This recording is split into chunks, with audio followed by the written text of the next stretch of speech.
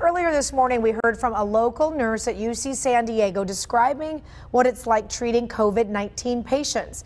Christina Denciel spoke to her again about how she has protected herself from the virus. Can I ask you real quickly about the state of your PPEs, of the ventilators? I feel like a lot of people are, we're hearing that, our nurses were not equipped with the proper PPEs and there were not enough ventilators. I know that was a scare for a while. Can you talk about that? Sure. So I'm happy to confirm that I have never been put in an unsafe position. Neither have my coworkers. We have been provided at UCSD with all of the PPE that is required for us to go into these rooms. UCSD, I believe, actually was even offering some of the other hospitals in the community some of our PPE supplies. So from what I understand and from coworkers that I have, my experience is that we are fine and we are being provided everything that we need. My employer is not going to make me go into a room without having the proper PPE on. I'm very lucky to work at UCSD for that reason. We have plenty of ventilators. We get a daily report on how many people are on ventilators, whether they have COVID or not, and how many ventilators we have left. They've even offered training to us. So those of us that have not, I work on like a step-down ICU. They've offered me training so that I can be ready just in case the surge comes and I need to take care of ventilated patients. And with the COVID patients that you've seen, can you talk about a situation? Can you tell us or give us an example of how quickly things can deteriorate? Sure. So basically we measure on our unit, we can take patients on just a regular nasal cannula in their nose up to 6 liters of oxygen. After that, then you need to put them on a face mask, and that can go up to 15 liters of oxygen. And then after the 15 liters of oxygen, very quickly we're intubating these patients and putting them on a ventilator. This can all happen in an hour. I mean, yesterday I had a situation with a patient that from the time I got there until 4 o'clock yesterday, he was in the ICU.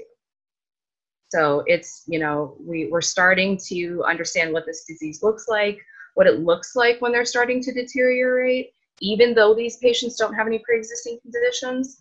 Really watching the O2 monitoring because it can drop in a matter of minutes. What is the hardest thing for you as a nurse going into work, knowing you are treating these COVID patients? This is unknown and this is a novel virus. And while I feel confident in the research that has been done across the globe so far, there still is that underlying anxiety of we have no idea what we're dealing with. I can say that they've tested most of our employees in the entire UCSD health system. And from what I understand, nobody has tested positive for it, but none of us have also tested positive for the antibodies for this virus. So it scares me a little bit that none of us are developing immunity to it. It does mean that our PPE procedures are working, but going to work every day to take care of, I'm walking into a room with a person who has a virus that has shut down the entire globe. I mean, that level of anxiety and still doing my job confidently, I couldn't do it without my coworkers, obviously, and working for a great health system. But I mean, that's it. That underlying, we don't really know much about this is very scary. So my last question then is, so then where does your hope come from? If you're going in and you're saying that your coworkers are helping you, how do you do it? What are you hoping for now?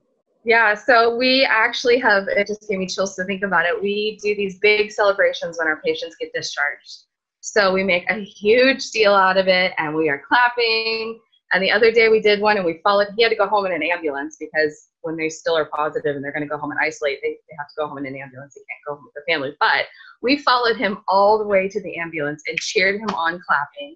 And, seeing patients that have been in the hospital for a month and were intubated multiple times. I had this one patient that I got to be there when he first got to the hospital. I got to bring him back to our unit after being intubated, and then I got to be the one to discharge him and sign that paperwork.